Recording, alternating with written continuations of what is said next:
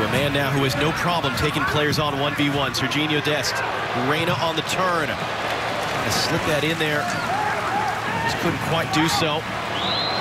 No foul there as McKennie wins it back. Reyna, Uly Llanez on the deck. Rebound is a goal!